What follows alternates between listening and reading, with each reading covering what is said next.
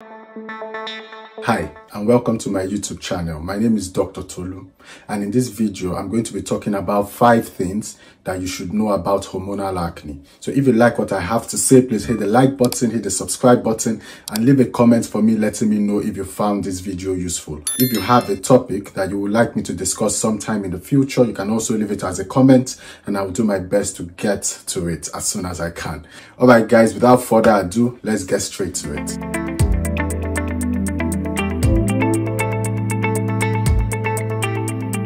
So the first thing that we'll be looking at today is, what is hormonal acne? Acne is a condition that affects the skin, and acne is very common. Acne affects about 650 million people worldwide. Hormonal acne, like the name suggests, is acne that has a hormonal component to it, because apart from that, there's another type of acne, for instance, fungal acne, that is usually due to an overgrowth of yeast.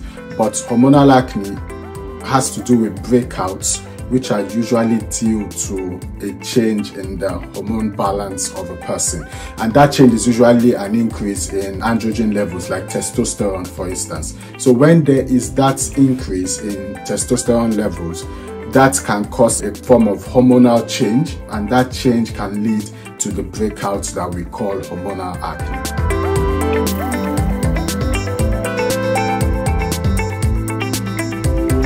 So the second thing we're going to be looking at today is what causes hormonal acne. Hormonal acne are breakouts that occur due to hormonal changes. When something happens to cause a change in hormone balance, for instance, you know when your skin gets really oily, especially for those who have the oily type of skin, and then it's glistening and then maybe you have to clean up a bit. That oily substance on your skin is what is known as sebum.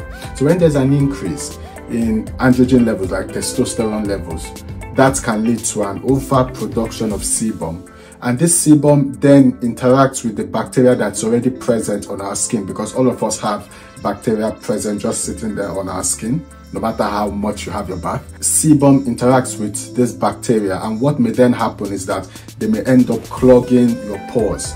And when they clog the pores, the mixture of the sebum and the bacteria clogging your pores may then lead to this breakout that we know as hormonal acne.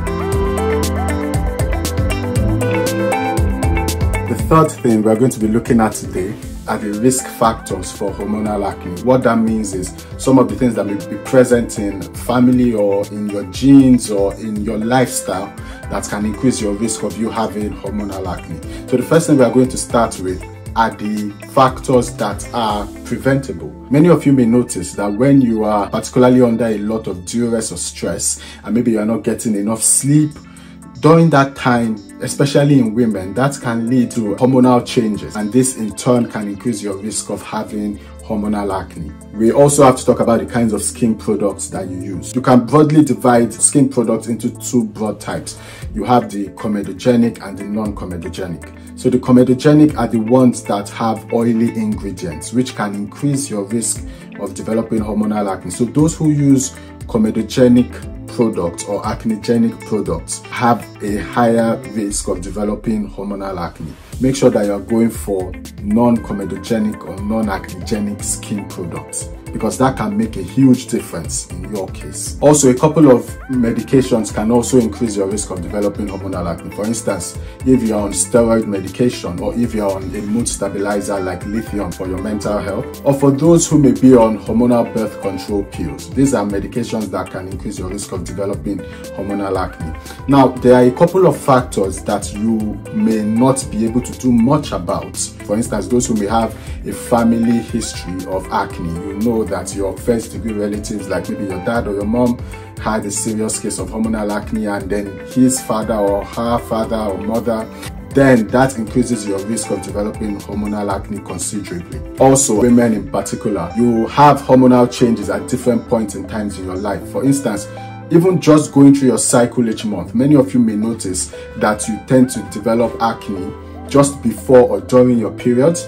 that is normal. And many of you may even notice that you have irregular periods, and that underlying condition causing the irregular periods may also predispose you to developing hormonal acne. Women who are perimenopausal or menopausal, the same thing. And last but not least, medical conditions like polycystic ovarian syndrome, PCOS, or even many ovarian or metabolic conditions that may affect women or even men, because men can also develop hormonal acne. Any medical condition that can affect your hormone balance can increase your risk of developing hormonal acne.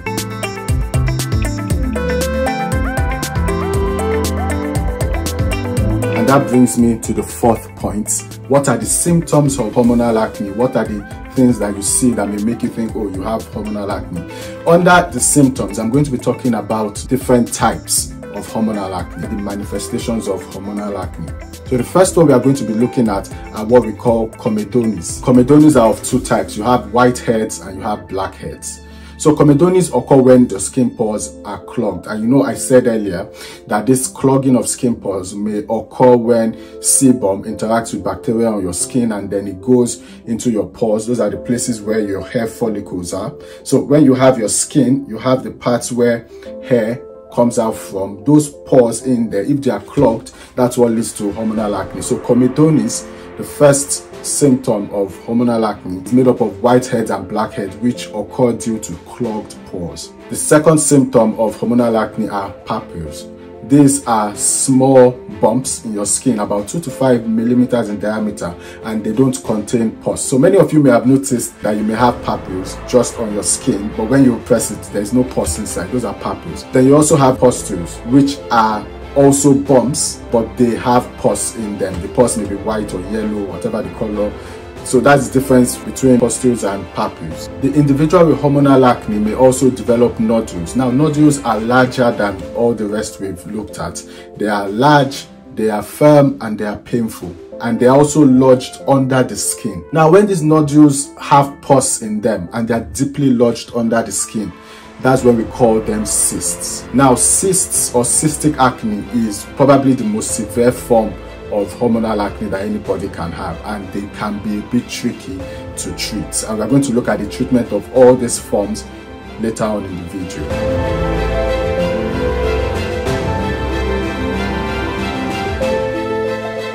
Now, the fifth thing we're going to be looking at, which is probably the part that is of most interest to everybody watching this video, is how can I treat hormonal acne? Hormonal acne, like we've examined, can come with different kinds of symptoms. You know, we've looked at the nodules, cysts, and the likes. But then when we talk about the treatment of hormonal acne, first of all, we need to talk about some things you can do from the comfort of your home, which can help if you have hormonal acne. The first thing that I would like to say is to stop over exfoliating or over washing or squeezing your skin, especially at the point where you have the acne. I know that it may feel like you being aggressive, maybe trying to over exfoliate would help because maybe the acne is aggressive, so you're thinking of matching it with an aggressive form, but that sometimes can be counterproductive and it may not be helpful in the long run. Also, remember to wash your face twice daily with a mild cleanser. Eat healthy, because what you take in can also affect the appearance of your skin. Sleep, manage stress properly. These are simple steps that you can take to help with the treatment of hormonal acne. Now that we've talked about this, I'm going to talk about the treatments for the different types. And here's what I mean. We can also divide hormonal acne into 3 broad types, into mild, moderate, and severe cases of hormonal acne. In mild cases of hormonal acne, it's usually just made up of comedones, whiteheads, blackheads, and less than half of the face is affected. Treating mild cases of hormonal acne may require using over-the-counter medication that you don't need a prescription for, like benzoyl peroxide. In moderate acne, apart from the appearance of comedones, half of the person's face is usually affected, and it may even affect other parts of the body. There's usually tenderness and soreness in the acne. That means the acne the person has may feel tender, may feel sore, may feel a bit painful. That's moderate acne. This may require a more robust form of treatment than mild acne. When we talk about severe acne, the entire face is covered with comedones, with papules, pustules. There may also be nodules, cysts, and then scarring as well on the face. If you see someone with severe acne, you cannot miss it. You would know that this acne is much more severe than what you normally see or what you usually see.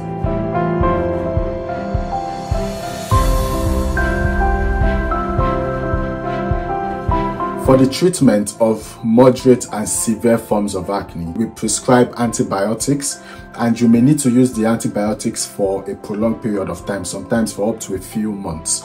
Antibiotics like tetracycline, monocycline, erythromycin may be prescribed for moderate to severe acne. For women who may not respond properly to antibiotics, other forms of treatment like anti-androgen hormone therapy or maybe the use of birth control medication may also come into play to also help with hormonal acne. Antibiotics or anti-androgen therapy may then be combined with a drug called isotretinoin. Isotretinoin belongs to the retinoid family, which is like a derivative of vitamin A, and is quite good for the skin. So isotretinoin, even though it is used especially in women with moderate or severe cases of acne, it's not used in all women. So for instance, women who are trying to conceive or women who are pregnant, we absolutely do not give isotretinoin to such women because it may affect the baby. So while mild acne may just be treated with over-the-counter medication, moderate and severe cases are usually treated with a combination of antibiotics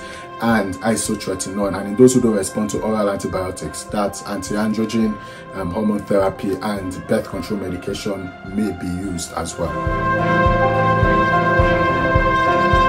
And last but not least, the most severe form of acne, which is cystic acne, which I talked about when I was talking about the symptoms of hormonal acne, can be treated with a steroid injection called intralesional triamcinolone. When we talk about treatment for moderate to severe acne, those are usually carried out by a skin specialist, be it a dermatologist or someone who is certified to treat such conditions. Because many of the medications that you need to treat moderate and severe cases of acne, you may not just find them over the counter. They require a prescription, they require proper monitoring, and you may even need to run some tests and have a clinical history done to know if you can receive these forms of treatment, because like I mentioned earlier, not everybody may qualify to receive these forms of treatment.